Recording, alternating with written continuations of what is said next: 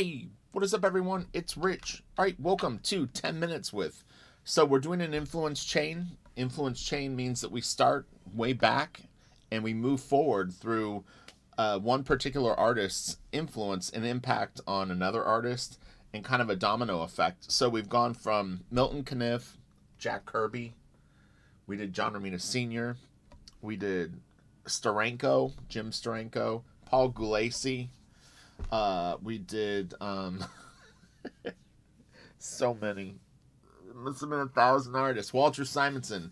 So I decided to do Larry Stroman next for a few reasons. I think he's kind of captures Jack Kirby. He's got like some of the like I don't know, Steranko's in his stuff, but there's some graphic qualities to it, and it also has a little bit of the Walter Simonson thing. He felt like an interesting transition. I was tempted to do Whilce Portacio. I've done a few videos on Whilce, and I think we could fit him in a different influence chain. So sometimes I'll take liberties with that. But let's get into this. We've only got 10 minutes. I'm really going to try to be disciplined on time here.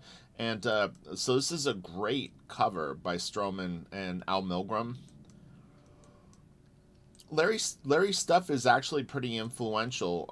I mean, I see little bits and pieces of his work in different artists, and I don't know if it's a coincidence or if it's, you know, an actual connection. But nevertheless, he's one of the more unique styles out there that you'll see. But yeah, we'll do 1 to 2 more on this influence chain, and then we're going to wrap this one up. This went way longer. I generally would like to have them be 5 steps, if possible, so we'll paint in very broad strokes. No one is one-dimensional where it would be one influence, although maybe some artists might have a little bit more of that. This is, I think, Alien Legion. Yeah, it's pretty good guess. This is a little stretched out. Let me... These old heritage scans sometimes the pixel aspect ratio is a little funky. I mean, I definitely, it's weird because, like, I don't know if it's just a coincidence, but I mean, even like this is kind of Whilce Portacio-ish, but I don't know which direction it comes from. Someone was saying in my Travis video that they saw Larry Stroman and Travis's stuff. I'd never heard anyone make that comparison before, but it was interesting to me. And that wasn't even, we weren't even really doing an influence chain at that point. But someone pointed that out, and I was like, oh, it's kind of interesting. So it's all in the eye of the beholder. It also, you know, one thing with these influence chains is, depending on when you discover an artist, you're gonna, you know, you might not necessarily categorize the stuff chronologically. I've said this in past videos. I've done I mean, I've talked to people at comic book conventions that will not have any idea who a particular artist is, and you're like, man, that's so crazy that you've never even heard of that person. Like real famous people. But, you know, it just depends on what you're exposed to, what, you know, if you have a peer group, what they're into, and that's just the way it goes. So I first saw Larry Stroman's work on Tribe. This isn't Tribe, but this large booty made me think of it. But somewhere within the next 2 years, I picked up a couple of comic book collections, and I had pretty big runs of other things, X Factor being one of them. And then I saw his work in there, and I was like, man, this guy's stuff is really cool. It's so different. I've always been a fan of this graphic look, too, where a lot of the detail drops out, but there's nice big black areas. Makes it real solid and just kind of cool looking. And I mean, no one really draws faces like this guy, but I mean, again, it kind of, like I said, it made me think a little bit of Jack Kirby, where Jack Kirby's aesthetic got unusual, where at a glance you might go, well, his people are kind of, they all look like Frankenstein or something, whatever it looks like to you. But this is pretty cool. And it's Hulk. If you've seen the other videos, you know that I'm a big Hulk fan. This was pretty cool. Very controlled ink line. Man, it's pretty impressive. You can see he didn't have to use whiteout on these edges. So those are probably, a lot of them could be sculpted lines where you actually, it's hard to say. I mean, I guess some people do lay down like frisket or something so that like it doesn't look like they did though, but yeah, that's pretty nice, man. I don't know if these are brush lines or if it's a crow quill and they filled in the black in between. But yeah, tapered lines like that, they can be a bit of a pain in the butt. I'm like trying to reverse engineer it now. It's Yeah, there's a technique that you can use where you actually hold the template in your hand and use a brush and do feathered lines like this. Oh my gosh, it's so hard. I think that's the hardest inking technique, believe it or not. If you can't picture it, imagine holding a triangle, like a beveled edged inking triangle in one hand, and then balancing it well enough on the page that it holds still, and then you do brush lines where you actually are supporting the brush. You know, like it's just writing against the side of the triangle, and you're doing speed lines.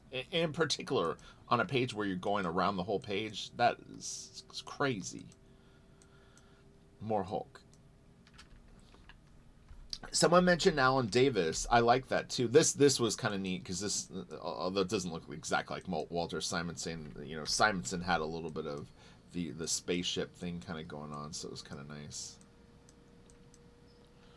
Yeah, I felt like Larry Stroman kind of fit into this influence chain.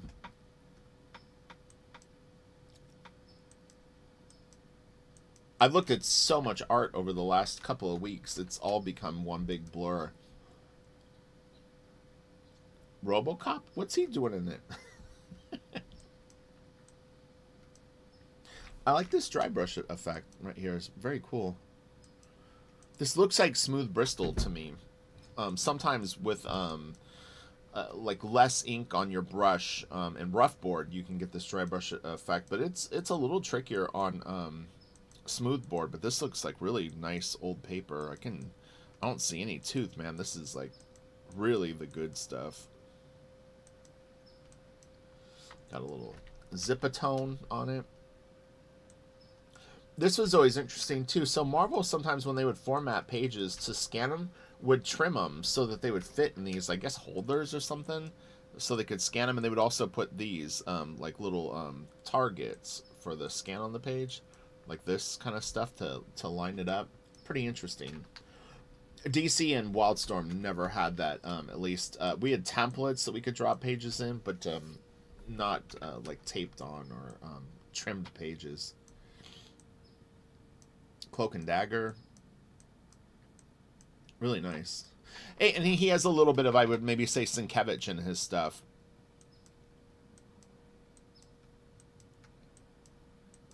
But it could be a coincidence, you know, maybe it comes from somewhere else.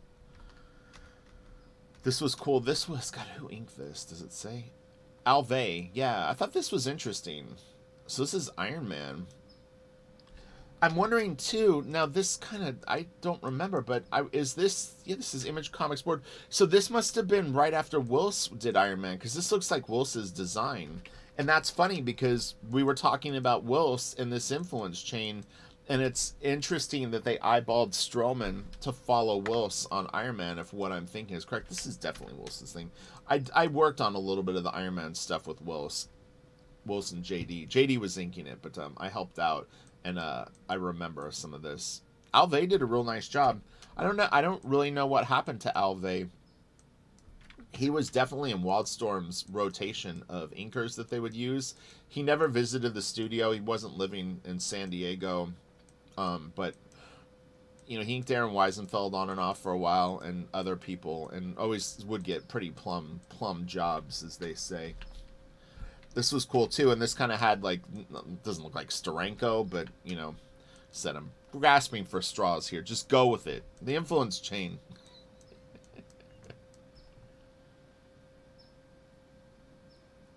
Yeah, pretty neat. I'd never seen this before. This was cool too.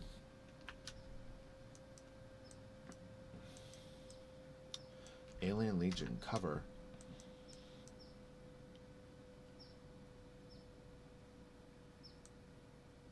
I'm reading his notes.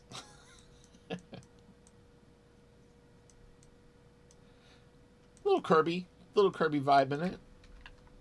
Kirby. While I was getting these files together, I actually was looking at some X Factor issues, and I was looking at some of the Jay Lee stuff that Jay Lee did on X Factor, and it kind of had a STROMAN vibe, but I had to look twice at a couple of pages and go, is this STROMAN or is this Jay Lee? But it's possible that Jay Lee was influenced by Larry STROMAN a little bit. I don't know. What do you guys think? Jay's new book is coming out. Seventh Son, I think it's called. I just saw something this morning for it. I think he may have posted it on Instagram. This is cool, and this is kind of Wills-like too. It's funny. Yeah, it's interesting. Forge. Yeah, so there's a high likelihood that we'll do Wills next, and then maybe I was thinking to finish off the influence chain, either doing Lanil Yu or possibly someone that would be influenced by Wills. If you have any other suggestions, let me know if you could think of someone, and then we'll end this influence chain with those two. So Wills and then someone else.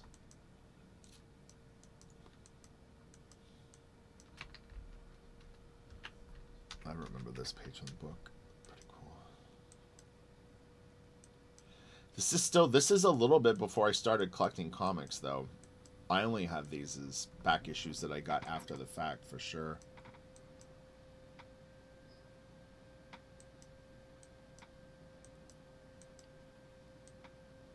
Yeah, solid figure. And these, there's like, I think 2 more. This is great, and this definitely has a Sienkiewicz vibe. Man, it's so good. Yeah, it's really cool. And that's kind of maybe where the crossover between Jay Lee, Sienkiewicz, and Larry STROMAN fall into place.